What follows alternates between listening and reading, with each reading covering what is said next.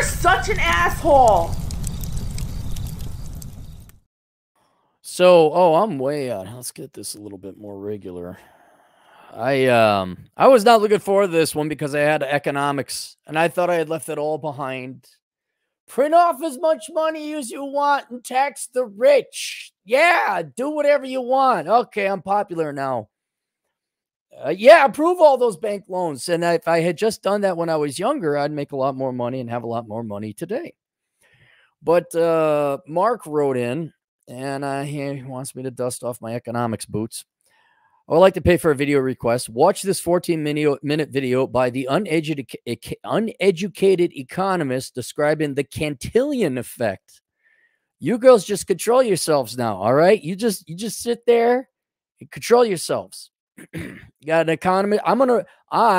Previous economist, going to review another economist, uneducated or not, his opinion on the Cantillon effect and as it has an effect on inflation. You girls just control yourselves and sit the F down. So I went to his website, the YouTube channel. I linked to the video below. And the first thing I noticed, I'm like, is he in a Chevy Silverado? Because he's in a truck. That looks awfully familiar to my 2003 Chevy Silverado. And then you look at some of the videos. One of the videos he has there is how to achieve wealth by driving a POS car. I'm like, hello. Okay. So it's linked below. You can listen to it. And I won't lie, guys. I had a hard time kind of digesting and figuring out what not necessarily his overall point was, but the point is trying to connect with the Cantillon effect and inflation and poverty. And that's the subtopic of the of his video here: economic failure, inequality, or poverty. So I took some notes. I'm gonna try and do this justice, and I mean, you can walk away from it all here, maybe a little bit different viewpoint or clarity. So his main thesis is this thing called the Cantillon effect and its effect on inflation and poverty. And the way he, how do we want to do it? The Cantillon effect, it's the fact that when you print off money, those who who get the money first are the ones who benefit the most, obviously, because they're buying at normal weight or normal prices. And then as the money flows throughout the economy and permeates and circulates within the economy, prices go up. And then each successive purchaser who gets that money faces a higher and higher inflation rate until there effectively is no purchasing power. You just had inflation. And so those who are closest to the money printer are the ones logically to benefit the most in terms of purchasing power. Now, he went on, and he probably researched the Cantillon effect more than I did, but he went on, and his general thesis is this. All right. He uses the example of a silver mine because this was written, the Cantillon effect was written in ye olden days. So there's a mine in a town, a country, a state, whatever.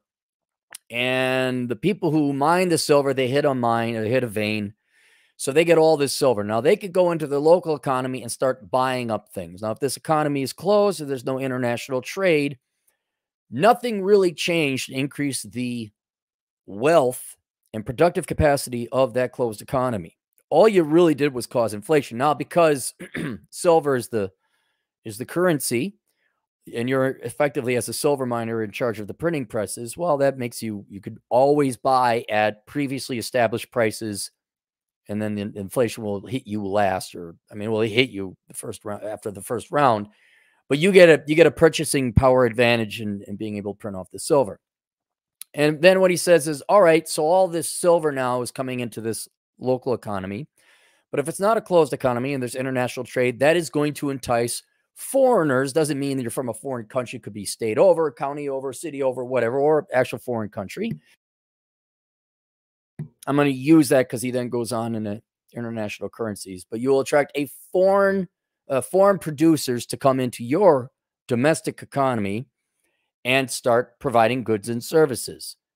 All right. So you mined out 10,000 more ounces of silver, and Japan says, oh, look at all that silver that they got in the U.S.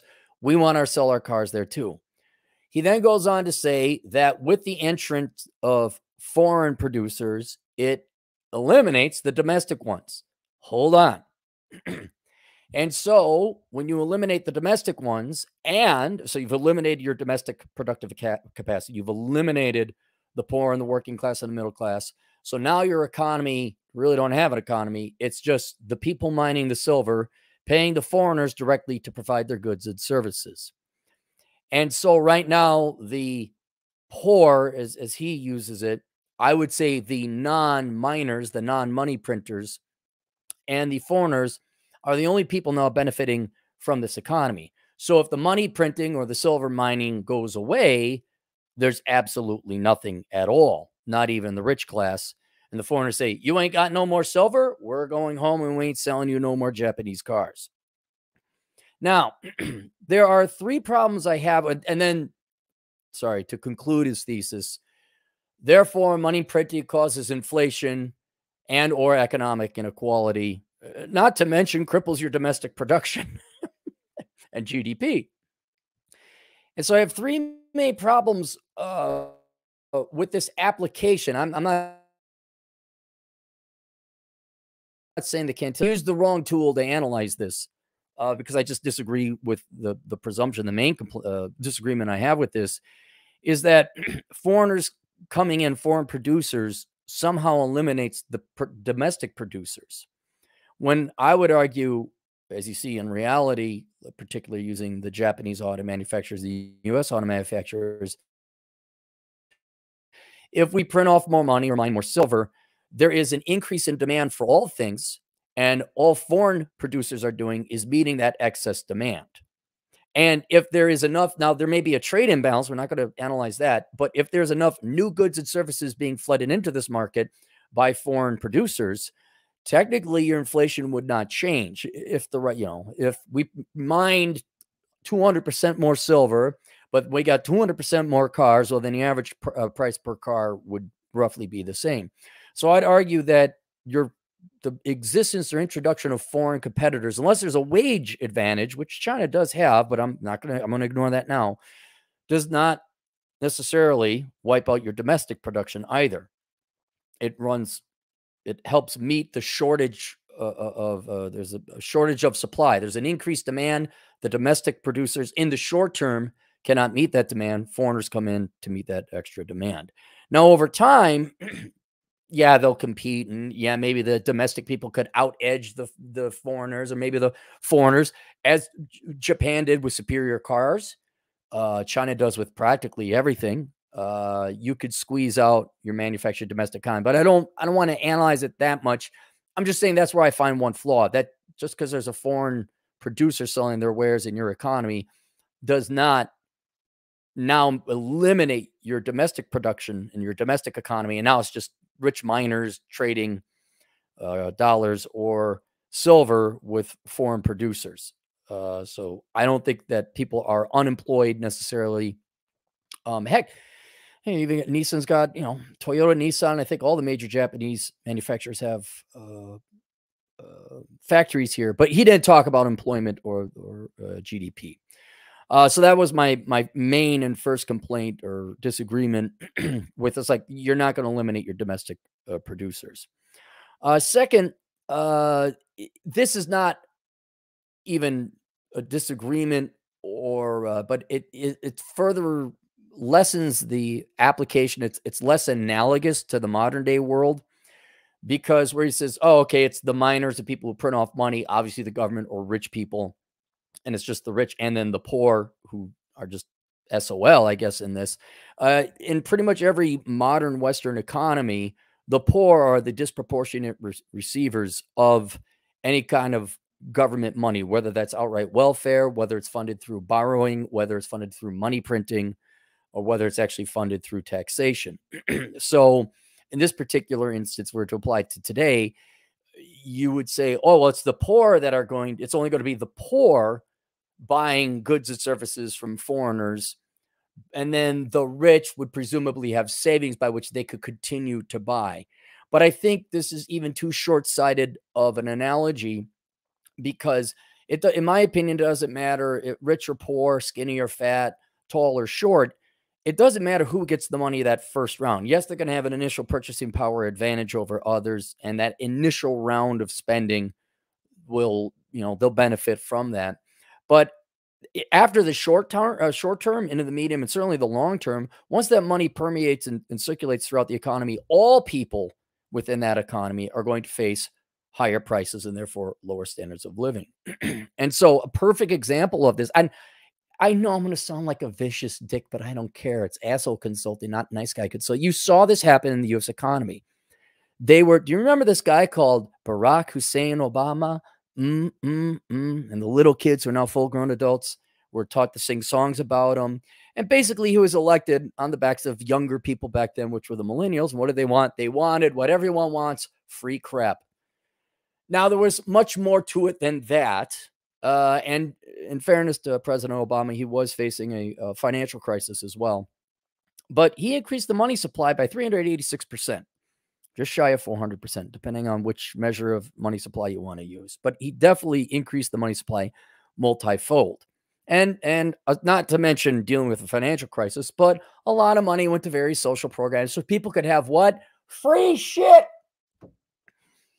And those same people who disproportionately voted for Obama are now complaining. Oh, by the way, and in addition to the extra money, we lowered interest rates a lot. And that was during Trump, too. Oh, and by the way, Trump did the same thing. So don't just think this is a slam on Democrats. Trump did the same darn thing.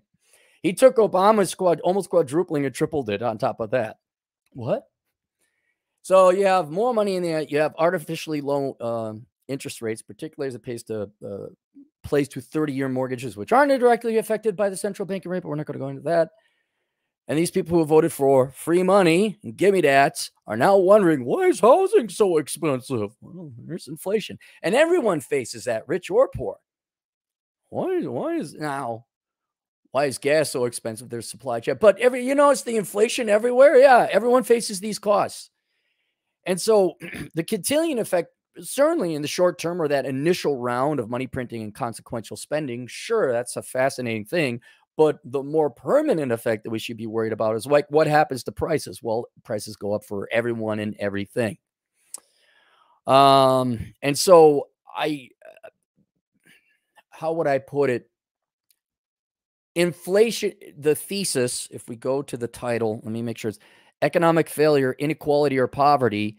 I'm going to say it's going to be poverty for everyone, or at least a lower standard, not poverty for everyone, but a lower standard of living for everyone. Because anytime, no matter what machinations that are in it, it doesn't matter. Anytime you print off more money than the amount of stuff you produced, there will be inflation. And at minimum, your savings will have less purchasing power, and therefore you will suffer a lower standard of living. And unless you are in a job or have a wage that goes up with inflation, which not everybody does, now your income also suffers. So it will be increased poverty. Poverty is too strong a word. It will be lower standards of living for all. It will be especially felt upon the poor. Because, I remember being poor. I remember when gas was like, I think it was 2004. Gas was $4 a gallon back then. Oh, that hurt. I remember $5 footlongs. That was my new Jesus Christ. That was so wonderful. It's beautiful. All that food for $5. So there's that. Then the inequality, that inflation is rarely universally distributed, especially depending on how it flows through the economy, especially like, for example, housing has a disproportionate, has experienced a disproportionate amount of inflation because banks pool the money and lend it out to make these purchases. Cars as well. Anytime where you're using money borrowed from the banks, where it kind of magnifies and pools it together to buy these purchases, anything like that. Student loans, medical bills, right? If you got to pay cash for it, like bubble gum ain't going to go that much up in price. But if you can lend money against it at low interest rates, you're flooding that market in the economy. So inequality, that depends on that particular economy at that particular time and how the money flowed through it. I'd say generally like 8 out of 10 times it's going to affect the poor worse. It's going to worsen inequality, but sometimes not. And also, let's also consider this. If you had you have this big buildup in money and inflation that comes crashing down, that's good For you want to crash, you want crashing asset prices. You want deflation so that you could buy in the S&P 500. Tuition is cheaper, but more importantly, housing. But with housing going up, generally speaking, because of the nature of our lending system, your fixed assets, particularly housing, the number one expense in someone's budget, is going to go up. Consequently, rents will also go up because they just follow the housing market. So it's disproportionately going to affect the poor, but not necessarily always. So splitting hairs, but are you girls wet yet? Let me know if you're wet yet. Just calm down. Splitting hairs, I would say lower standards of living and generally increases inequality, generally. But that would be inflation in general. All right. Then he has a second concern, and he doesn't come out and explicitly state this, but it's kind of more implied. And he's got a concern about the world reserve currency because in the analogy he's using, it's using silver. Well, silver has intrinsic value. Yes, it could fluctuate, and you could flood the market like the Spanish did with gold back in the whenever they were doing their thing in the 1500s. Ignore all that. Silver has intrinsic value, right? Fiat currency, which is what the U.S. dollar does not. And right now, though, as he rightly points out, the U.S. dollar only has quasi-intrinsic value because it's the world's reserve currency. And then he brings up, very real concerns and points about the United States dollar as a viable continuing world reserves currency, because in the case that the U.S. dollar were to no longer be silver, foreigners are always going to want that. Oh, you got silver? You got the gold? Let me make you some Japanese cars. But if the dollar were to lose value and no longer have the world's reserve currency, the demand for U.S. dollars is not going to be that high. I said, well, we don't want those dollars. That's funny money. You were the world's reserve currency. Now your dollar is only worth 1/10 of what it is now. In the olden days, that would get you 100 yen. Now it only buys 10 yen. And we can't sell a car for 10 yen, per dollar. So, well, before I get ahead of myself, whereas silver would maintain its value, the dollar, any world reserve currency, not necessarily so. And so his concerns are absolutely correct and fundamental. The U.S. has the most amount of debt. We have the most amount of outstanding obligations. We have inflation. He doesn't mention this. We have slowing GDP growth rate. We have dwindling labor force participation rates. What else? Just our fundamentals, your fundamentals of a currency are not good for the United States. But he makes a slight mistake, but it's an important mistake where he says, we have the most. Yes, you're right. We do have the most, not relative to GDP.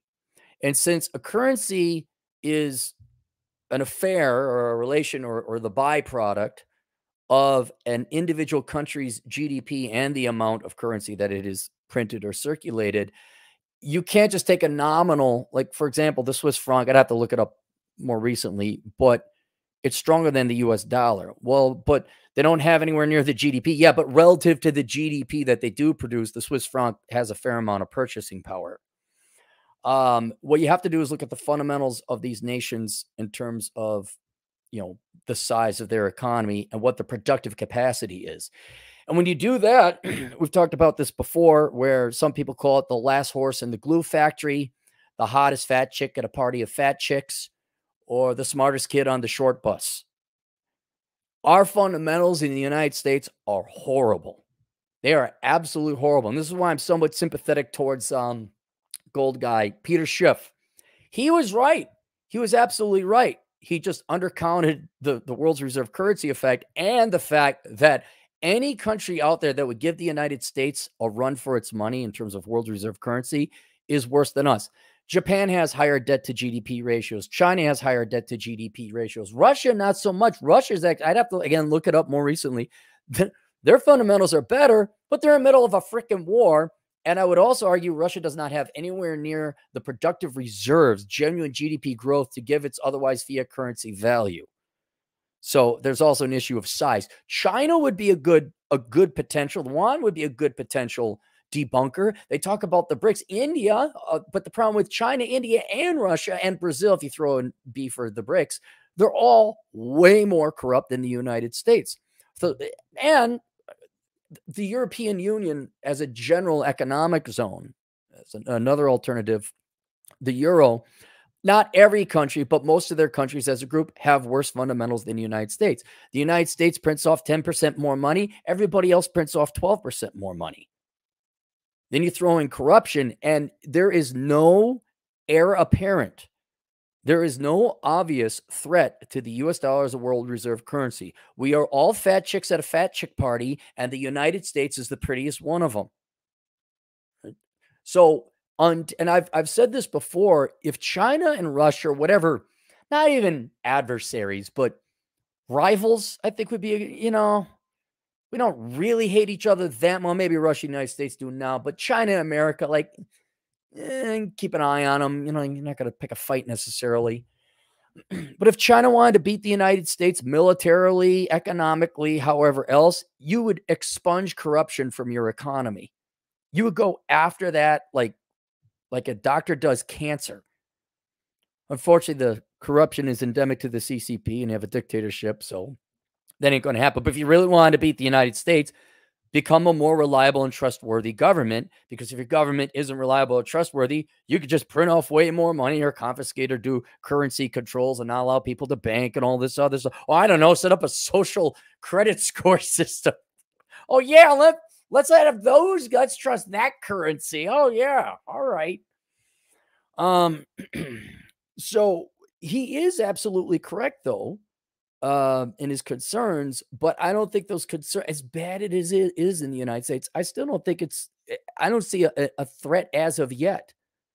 Of course, I'd have to go to the OECD and brush up on my figures and data, but ain't nobody paid me to do that. So I'm not going to do that. Now, that being said, his general theory is 100% correct. If the U.S. does lose the world reserve currency, what's going to end up happening is, well, I'll go through my notes. Three basic things. All right. First, all those dollars are going to come back home, not the very next day. But if the United States dollar is replaced by another currency as the world reserve currency, all that global demand to have contracts paid in the U.S. dollar, for all the central banks to hold U.S. dollar, all these foreign countries holding U.S. dollars and dollar-denominated assets, the dollar's going to drop like value. They're going to have all these dollars and say, what are we going to do with it? Well, without international demand for a dollar, every currency out there, the only place you can, where can you spend Mexican pesos? Mexico. Where can you spend Japanese yen? Japan. You can't go to Botswana with Japanese yen. Hey, do you take this? No, we don't. But you can go to Botswana probably with dollars. Hey, do you take this? Yeah, you sure hell we do. So there's this international demand. If that goes all the way, now they got all these dollars, what do they do with it? They're going to go to the only country they could spend it on. That's the United States. You say, great, booming demand. Like, okay, yeah, there might be some booming demand, but how many crappy Hollywood movies do foreigners want to buy? How many Fords do they want to buy? Admittedly, Chevy Silverados are good vehicles. How much American crap do they want to buy? And this presumes we even have the labor force participation rates to create the crap that people want. And all I see here domestically, we produce pretty good fighter jets. We used to produce good movies, pretty good technology, maybe some clothes, but the Italians beat us. And we got some cars, but I don't know. There's not enough stuff that foreigners demand that we produce. I don't know. You want a diversity and inclusion lecture? What do you want? We got? You want a college degree for $200,000? Won't find you a job. But even if there were, like, oh wow, we want to buy a lot of American crap. Short term, the immediate productive capacity of the United States would not be able to meet that demand. And as all those dollars come in here, either to buy, well, that's one thing you would have to worry about, buying land. Now, China does that with Australia and Canada and some other countries. So there's like, well, we might as well buy your fixed assets. Companies would be acquired. I guess that would be one thing. American banks, American manufacturers, any company that has a profit and is an actual valuable asset, that would get bought up. And in that case, maybe the foreigners would be the ones to, but they need still rely on domestic labor to staff those companies. But that initial flood of money coming in because no one else, they can't use dollars anywhere else, you're going to have hyperinflation, depending on how many foreign dollars are outside of U.S. borders that are coming back in. So there's your inflation where I talked about how now Yeah, they'd only buy up our productive assets. So yeah, the poor is even screwed more. So there's that. Imports have become way more expensive.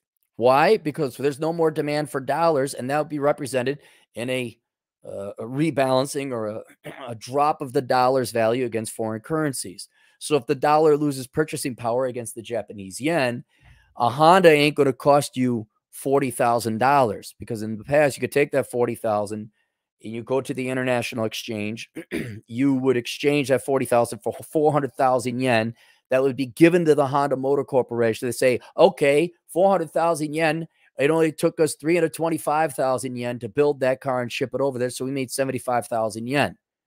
And they're saying, well, your dollars don't get you 100 yen per dollar no more. Now it only gets you 10. Now you got to spend 400,000 US dollars to get back to the same 400,000 yen that it's profitable for. So all your import, oh, you think cell phones are expensive now? You think cell phones are expensive now? I mean, all you like this thing, this arm, obviously it's all made in China. I think this was 20 or 30 bucks. This would be, I mean, depends on how bad the US dollar collapses. But if the US dollar lost its world reserve currency status, this $25 microphone boom would easily go for 125, 200 bucks. Now, did my salary go up? No. And so everything, the imports would just stop. You'd have shortages because the people were like, no, we ain't selling there no more. The dollars are, that's funny money. But like, but we have Lizzo. Would you like to hear a song from a fat, loud black woman? Huh? Here's Taylor Swift if you like skinny white chicks. Do you want to hear them sing their sad sappies? No, we don't.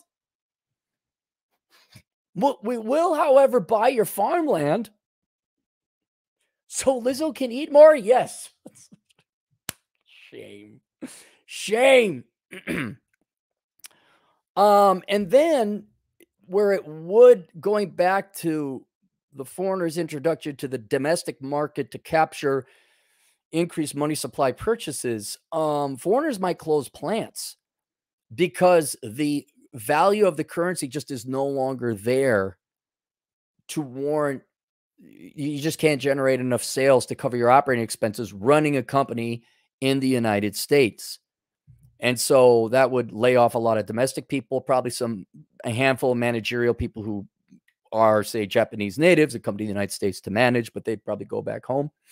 And so you'd have a real recession then on your hand. But that would even cause more inflation, because if you got rid of all your foreign imports and foreign companies producing in your borders, if you got all goods and services, like for example, you see all those storage bins over on the ports where they come off the big tanker ships and all that. What if, well, we kind of saw that with COVID, didn't we? Like, what if just nothing came into the country? Oh, what is in the country is going to sky through. If you can make anything, all of it, so you got all the money coming back in, nothing is being produced by foreigners in your country and not being shipped to your country by foreigners. The amount of stuff in the economy, it'd be horrible, horrible. So what it would, after this event, and this will get back to, I try to make economics not complicated when I used to do economics, but it'll inevitably boil back down to, after all the dollars come back into the U.S. economy, your domestic economy, and all the foreigners leave, either pull their investments out or they don't supply you anymore, you're back to the island. You're back to basic fundamentals of economics, and that is, how much stuff do you produce and how much money do you have? And going forward, how much more stuff are you going to produce? And are you going to F with the money supply? And the answer is always yes, because we just can't. Crazy me. GDP went up 3%. All right, print off 3% more money. GDP contracted by 2%. Buy 2% money out and burn it. Oh, but we got stable prices. Oh, no. And this is my final point of the whole thing, Cantillon effect or not. All of economics is what percent of your countrymen are going to get off their lazy asses, in the particular case of the United States, their fat, lazy asses, and produce stuff people want. That's it. And if your politicians or central bankers are smart enough to leave the money supply the F alone, that's it. That's all economics is. It's not more complicated than running a lemonade stand store.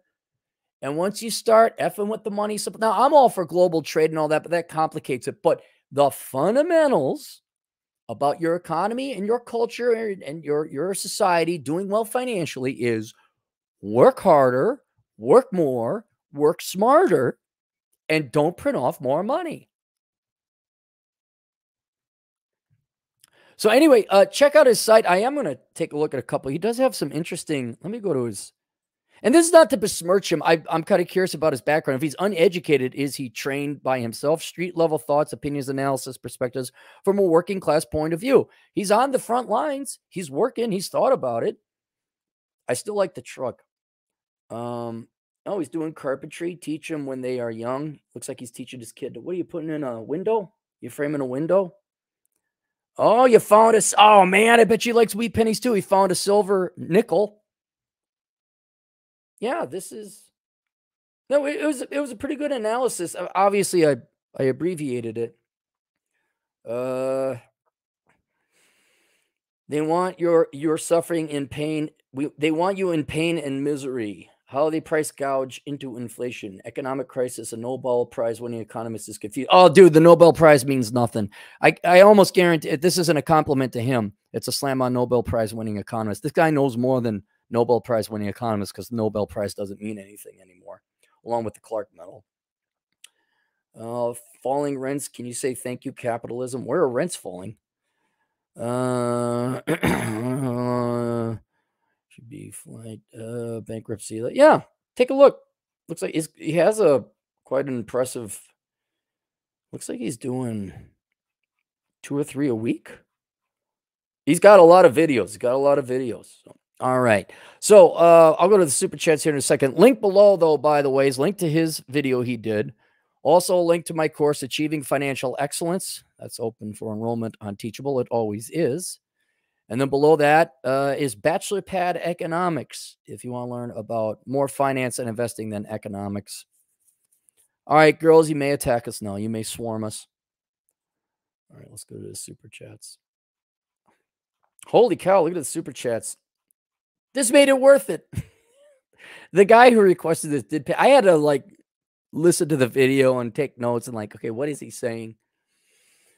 Athamel Decua, $2, probably no doubt Mexican poops. The goddamn bacon, who you guys could subscribe to over on YouTube for $2.23. Congrats on 100,000, Cappy. you get a guy now. I applied for the thing, and they said I didn't have 100,000. And I'm looking at my site. It says I have 100,000. I'm like, I don't care. I just don't care. Y'all make it difficult. It's one of those things where you're saying, all right, it's going to take me at least 3 hours to get this stupid plastic trinket, isn't it? You're going to make this painful. Instead of just having a simple policy like, okay, you got 100,000. What's your mailing address? Here you go.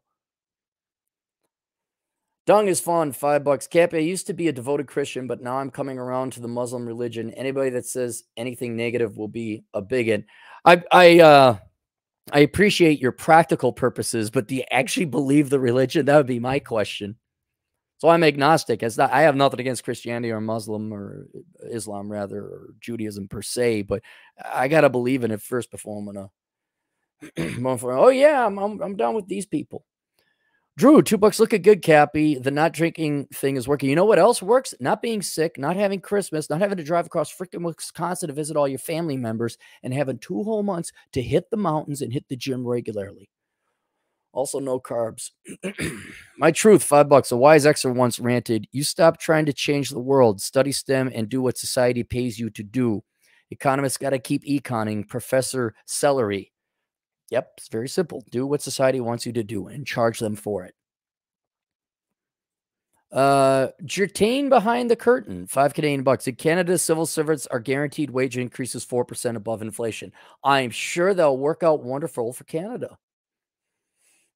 That is why Canada is the global dominant economic superpower it is. Sam Whiskey for $20 generous with the most American name in America. 100K is 100K. Congratulations, Clary. You got more subscribers thanks to Ascot Cappy. Yes, Ascot Cappy definitely put me across the line, and not Fresh and Fit. It wasn't Fresh and Fit or the immediate 800 subscribers I got after being on their show that night. X-Runner 55 550. Cappy, your fattest chick on a fat chick theory is better than George Gammon saying dollar milkshake theory. You should tell him. I didn't even come up with it. I think that was Turd Flinging Monkey that came up with it. I didn't come up with any of those. It was a gal that came up with Horse in the Glue Factory. Maybe it was TFM that came up with Smartest Kid on the Short Bus. But I did not come up with fat chick at a fat chick party. So don't complain to me. Just lose weight. Sam Whiskey, dang, man. Not $10 again. Cappy, does the American dream keep you poor? No, it doesn't, because the American dream is a nuclear family with a house that's paid off. Nowhere does it say in the Bible. Nowhere does it say in the American dream that you need a brand new SUV and a German imported car for both wifey poo and hubby poo, and then some kind of other all-terrain vehicle toy, and your kids have to go to college for jokes of degrees at, $200 a credit. Nowhere does it say that. Right now, if you work a regular job and make your $40,000 a year, it's not going to be fancy. Sadly, because of all the money we printed off, yeah, maybe the American dream isn't possible because you're priced out of housing. But hey, you kids had some temporary relief for your student loan stuff, right? That's good. That's great. The American dream doesn't keep you poor. Keeping up with the Joneses keeps you poor. It's basically still continuing to live like it's middle school or high school is what keeps you poor. My truth, the king. You keep daring us that nobody paying you to econ and someone's going to pay you to do some econing. All that fiat returning home, if I'm understanding correctly, is the dollar milkshake theory effect. Brent Johnson. I'd have to watch George Gammon. I've talked to George a couple times. He's been on a couple shows, him and I together. I'd have to find out what it is. But here's another thing for you guys to exercise and gnaw on with your aspiring economic minds. Instead of thinking about international trade in the U.S. and all that, view the world, the globe, instead of countries, just view them as states of the United States or provinces of Canada or whatever country. And it's all one country. All right. And just think, okay, my nation's currency, we just printed off all this money. What's that going to have an effect on the global economy? By definition, it's going to dilute the value of your money. That's it. And then whether it crosses borders and into your particular state or province, what would happen if, only here's another way. Let's reverse it. What if all the money came back to Arkansas? All the dollars just went in the domestic economy, it just went to Arkansas. What would happen to Arkansas? Arkansasians, the people of Arkansas, they don't have the gross state productive ability to produce $30 trillion a year in GDP. Dung is fun. $10. Cappy, we invade a country for 20 years. They have no currency, but when we leave that country, we leave behind billions of dollars in our country. Are they going to use our currency? I think they will. They might. Yeah, they might. There's a lot of countries are pegged to the dollars, and a lot of countries use the dollar. I think El Salvador is one. Jertain behind the curtain, 220 Canadian shutting down automobile plants too because electric vehicles. Good. I so don't care. I can fix things. I have solar panels. I have tools. I have no expensive tastes. I don't care. I don't care. I'll miss eating out. I think I'll still play poker with the guys. I'll still go hiking. I know I'll miss driving on road trips, I guess, but I have a motorcycle, so I got really good fuel efficiency there. I won't miss much in my life because my life isn't about things or stuff. Dave, 128 for $2. But what about UBI? That will solve all the issues. We just need more money. The solution to I've done this. I've trolled people like, oh my God, whatever, inflation. And it's some leftist thing. So I just say, we just need more money. We need to print off more money. But won't it cause more inflation? I'm like, no, not if it's spent in this particular sector and held within the banking. And like, oh, okay. I just go for it now because I no longer cheer for Western people. I don't. I'm like, you're gluttonous, you're fat, you're lazy. Yeah. Get all the free surgeries you want, man. Here's the money. Free education. Waste 10 years studying your hole between your leg. You study that, man. That's great. You got a doctorate in that. I want you to write your books about all that crap that don't sell. I want you to make crappy movies that no one buys. I want you to make cars that no. I want you to waste your entire life doing nothing of value. Oh, and everyone be fat and act like they got attitude. You're the most hottest, most beautiful thing ever. Keith Cornelia, 11 Canadian bucks. Buy gold and not stupid cryptocurrency. Starve the system. I'm not against cryptocurrency. Why not have a little bit? It ain't going to hurt you. But yeah, and I'm more of a silver guy than a gold guy. But that's just me. Love me them wheat pennies though.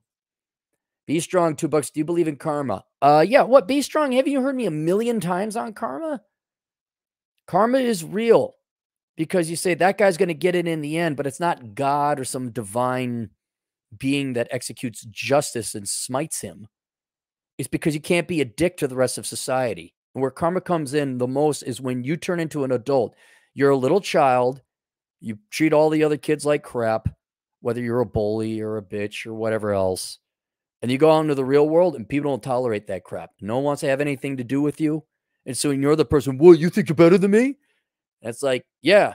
And that's why no one invests in you.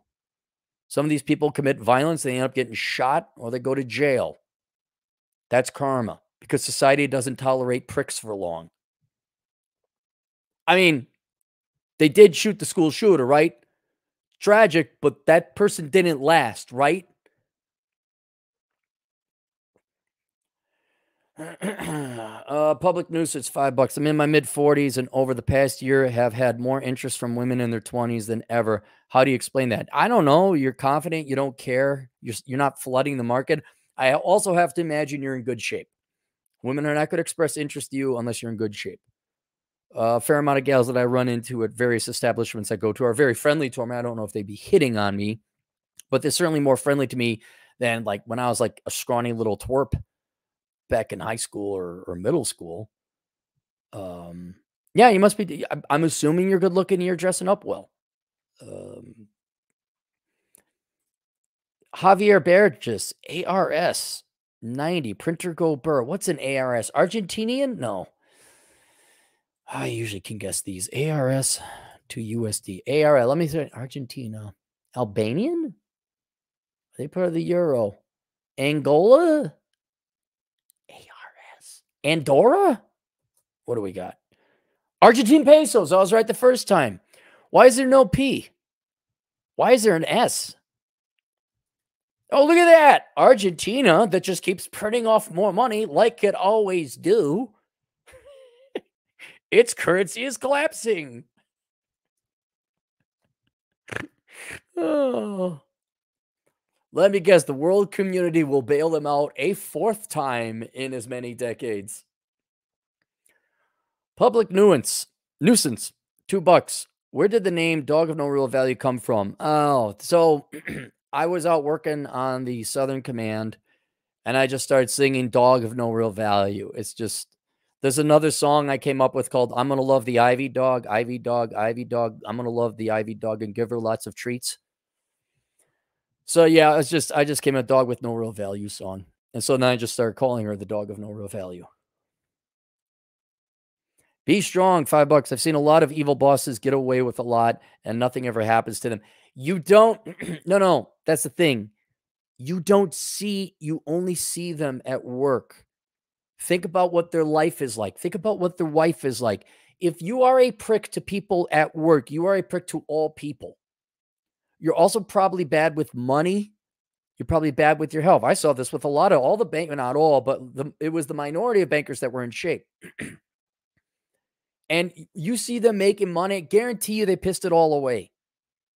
I guarantee you can't see it. But like, I mean, if you want, go stalk them. I mean, don't stalk them. That would be illegal. But go find out what maybe stalk them on the internet. Go look up your boss. Look up your boss.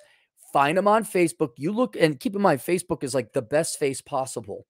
But you find out, oh, I see your wife is a little fat. Oh, I see your kids, you're a dick and you're a dick to your kids and your kids won't talk to you. Imagine that. Your kids don't want to talk to you. Is that enough punishment for you? Is that enough karma? You don't see that. You just see a dickhead boss. What we don't see is that his daughter hates him and runs off and gets pregnant and then has the baby boomer couple take care of the grandchildren. It's more common than you think. All right. There you go. I will see you guys later. Toodles.